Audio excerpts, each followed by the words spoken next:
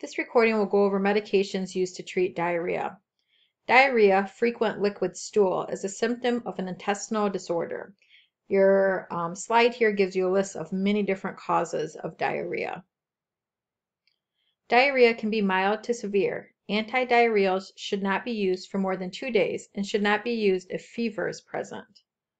Because intestinal fluids are rich in water, sodium, potassium, bicarb, diarrhea can cause minor or severe dehydration and electrolyte imbalances.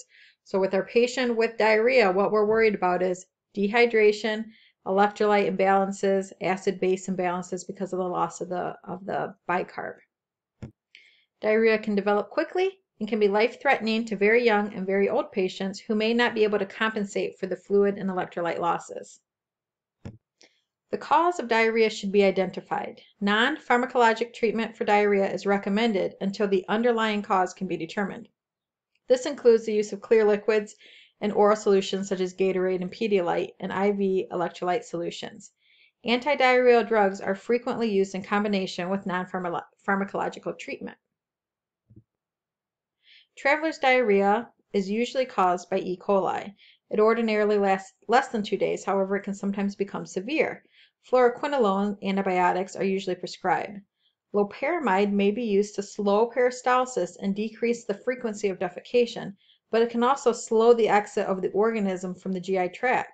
So basically, if we give the patient a medication that's slowing down the diarrhea, slowing down peristalsis, we're allowing that offending organism to stay in the GI tract longer, potentially causing more problems. Traveler's diarrhea can be reduced by drinking bottled water, washing fruit, and eating cooked vegetables. Meats should be cooked until well done. There are various antidiarrheals for treating diarrhea and decreasing hypermotility or the increased peristalsis. So different ways to decrease peristalsis to help control diarrhea. Usually, an underlying cause of diarrhea needs to be corrected as well.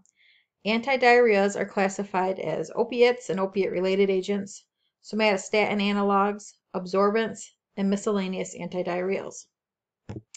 Opiates decrease intestinal motility, thereby decreasing peristalsis.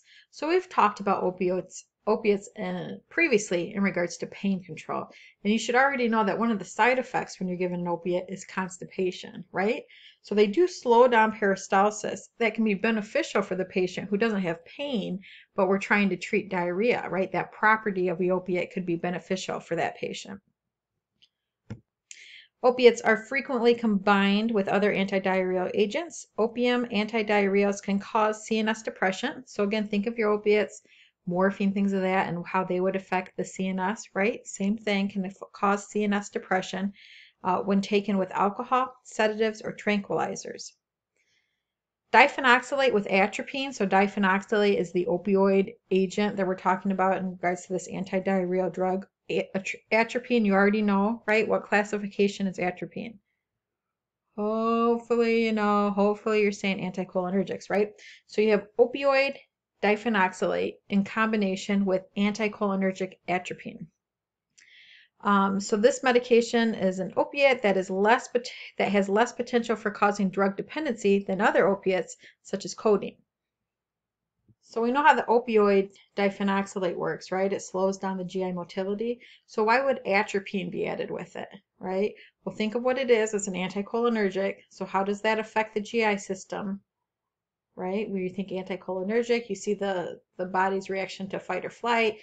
Those non-essential things are getting turned down, like the GI system, right? So that atropine would cause the motility to also decrease. It is added to the diphenoxylate to help decrease abdominal cramping, decrease intestinal motility, and hypersecretion. Loperamide is structurally related to diphenoxylate but causes less CNS depression than diphenoxylate. It can be purchased as an over-the-counter drug. So loperamide, the brand name for that is Imodium, but again, we have to memorize these generic names. So it's an opioid-related agent, and what it does is it's an opioid receptor agonist, right? So, but it doesn't affect the CNS system, so we don't see those CNS sort of signs and symptoms that you would see with other opioids. Loperamide protects against diarrhea, reduces fecal volume, and decreases intestinal fluid and electrolyte loss. So I'm guessing most of you guys are familiar with Imodium, right? Generic name loperamide. Going back to the diphenoxylate, patients with severe hepatic, what's hepatic mean? Liver impairment, should not take products that contain diphenoxylate. Children and older adults who take diphenoxylate are more susceptible to respiratory depression than are other age groups. Diphenoxylate with atropine is an opium agonist with anticholinergic properties because of the atropine that decreases GI motility.